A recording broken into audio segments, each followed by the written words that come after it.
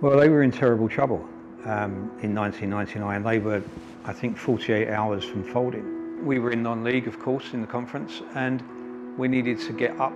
The ambition was to get into the Football League. That was the overriding driver. And obviously we've achieved that now, but we gave the fans a lot to be proud about. Starting the depths of the amateur game, the non-league pyramid, find our way quite magnificently in that record-breaking point season from the conference, when we won the conference under Graham, all the way up, League Two, playoffs, winners of the playoffs, League One, playoffs. We had some unbelievable nights here. This is an entertainment business, so you've got to add value to the fans, or they won't come. The definition of that is usually on the playing surface.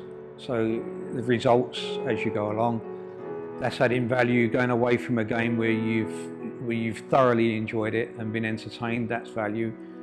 Which is why we invested really in our training facilities to such a large extent. Huge investment in training facilities, to try and attract the best young players. We have all these new things, we have all this new life, all this new blood that comes into the football club. But in the middle of it, we have a core group of people that have been here for a long time that understand the tradition of the football club. There's all types of people that come here, and it's by joining together, all walks of life, to do something that wouldn't ordinarily be possible.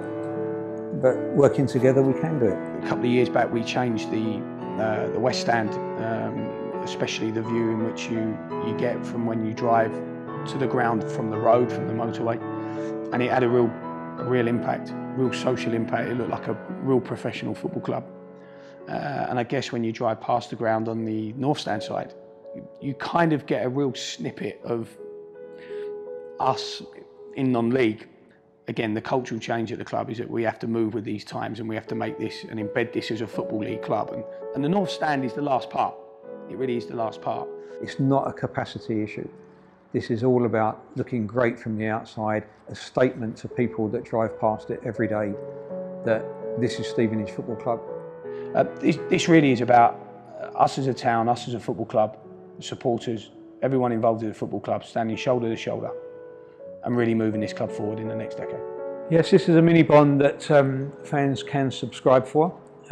It's effectively a loan to the football club, and it will attract interest at the rate of 4% per year. Or the fans can opt to double that rate and take an 8% credit. So this is an involvement, it's an investment, and it's an involvement in what our football club in our town looks like. It really is us really putting two fingers up at everybody else and saying, okay, we've got two options. One, we don't do it and leave it as it is forever. Or two, we stand shoulder to shoulder, we raise the money together and we'll do it.